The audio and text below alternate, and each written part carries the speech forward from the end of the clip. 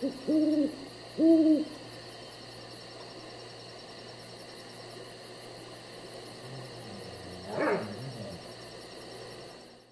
what's up, guys? Welcome back to the Back 40.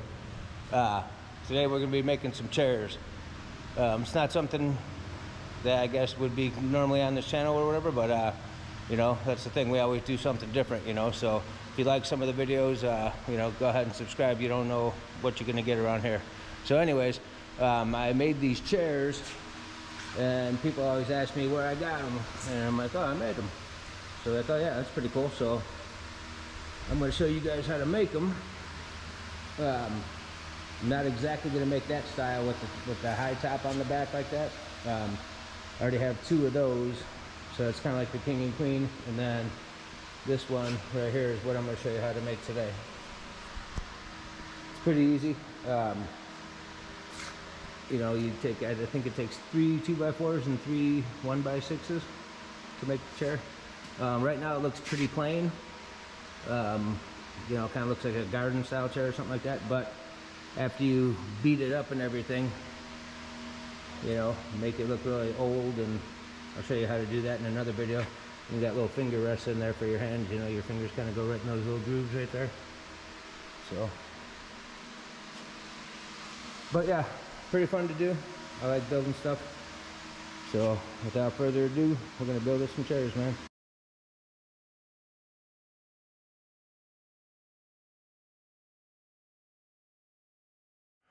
So we've got our two 44-inch pieces for the back legs, our two 25-inch pieces for the front legs, and two 19-inch pieces, 12 inches from the bottom. And now we're gonna screw those up, and then we'll be able to put the supports and it'll stand by itself. So it totally helps to have two drills when you're doing this, one for pre-drilling, and then the other one for screwing in.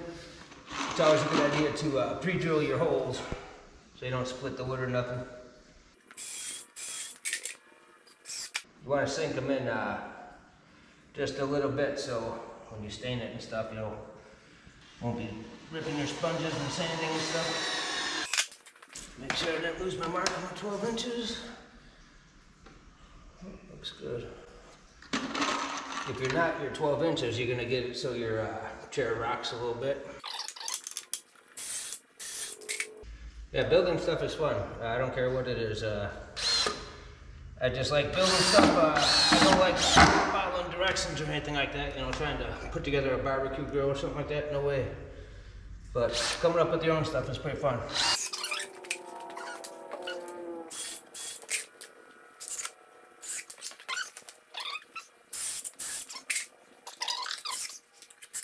Alright, so we got the front and the back together. Now we're just gonna flip them up and put it together, see how it goes. Alright, now we're going to take our 18 inchers and we're going to set it up kind of like this. So it's going to go like this. These are going to be screwed in. And then after those are screwed in, I can just sit this on top like that and we'll be ready to stand it up. So, put these couple screws in. Good to make sure that this is going to be flush because that's where you're going to be sitting. This part right here is where you're going to want to make sure it's really level.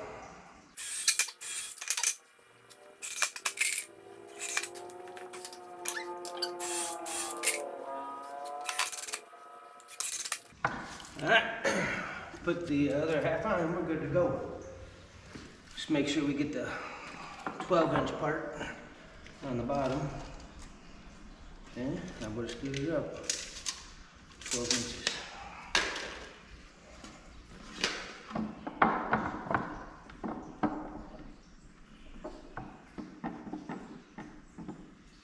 There we go.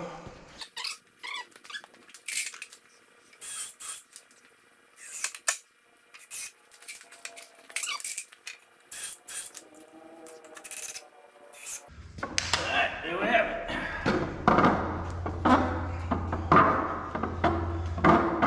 That'll sturdy up, but it's basically what you get. Yeah, if you have any crappy wood, you know, like a big split in it like that and stuff, just use it in a spot where you're not gonna see it. So you're gonna take your last 18-inch piece. I'm just gonna go in the middle here for like a, you know, middle support for a chair. So I always just wanna kinda 19, so 9.5 inches. About here's the center. About there. So I just want to get close to the center. It doesn't have to be perfect. It's not building to watch, you know.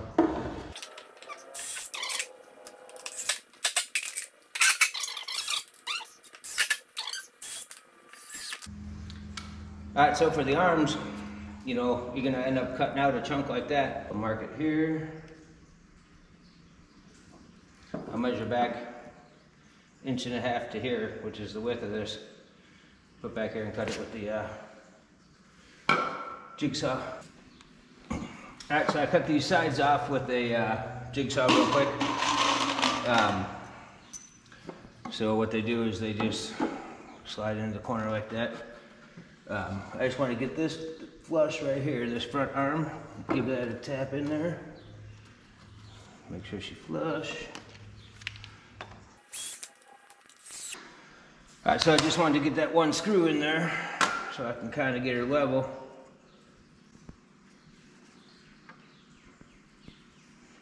All right about there. Give it up just 1 inch. Remember though, you're not building a watch. It doesn't have to be perfect.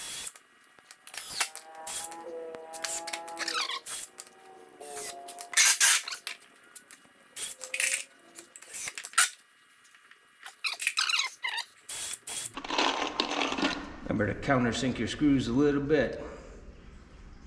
Not a lot, just a little. A little dab will do you.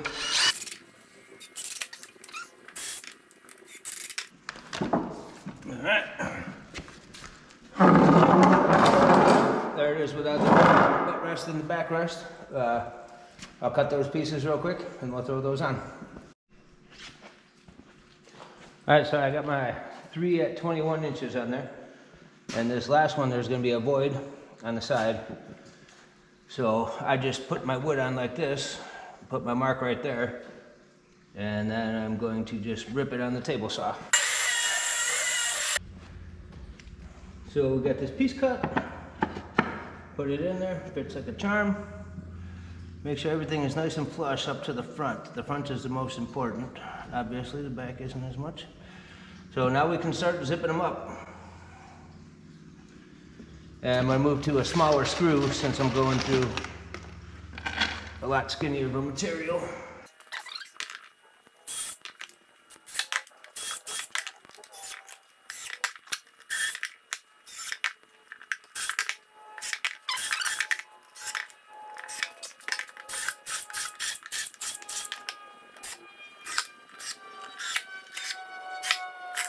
All right, now we're going to cut the back pieces. Well, I cut the back pieces, 3 of them at 25 inches. So right now what I'm working on, those are not, you know, screwed in or nothing. They're just kind of sitting there, you know. But right now what I'm working on is I got this piece in the back, and that's going to be for the top back support, and then I'm going to make one on the bottom for that too. So, but what I'm trying to do is make sure that there's a nice, you know, going up along the side and then coming down flat to the bottom, or not flat, but you know, kind of close to that corner there. Make it look as uniform as possible all the way across. The top support is in now, in solid.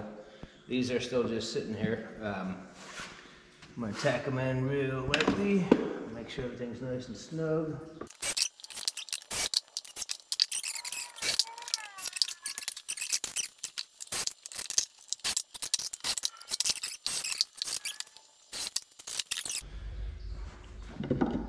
Got this one shaved up, fits nice. The only reason I don't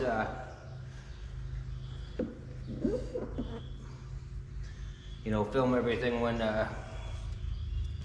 you know, I'm cutting and stuff like that, I just don't want to take up your time for something stupid. Nice. Look at that. So I'm gonna tack that to the back real quick.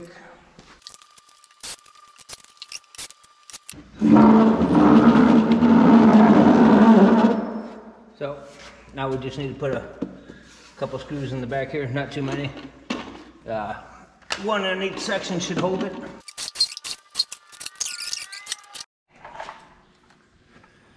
So I'm gonna cut the sides, you know, just gonna put my saw up and, you know, kind of just like this, and actually, you know, just kind of up at an angle like that and just cut it off, and however it looks, that's how it looks.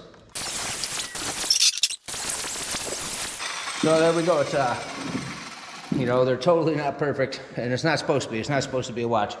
We're just making a old looking chair. The crappier it looks, the better, actually, because we're gonna beat the hell out of this thing. So is what we got. Pretty much done, besides beating it up and staining it. But not too bad for a couple minutes of messing around. Like I said, it's like 3 2x4s and 3 1x6s. All right, you guys, that'll be it for this video, but make sure you come back for part 2. We'll be distressing the wood and aging it and making it look all creepy and cool and stuff. So hopefully this is what it'll look like when you're done, if you build one. I hope someone does. If you do, send me a link, man. I want to check it out. But cool. We'll see you next time. Peace.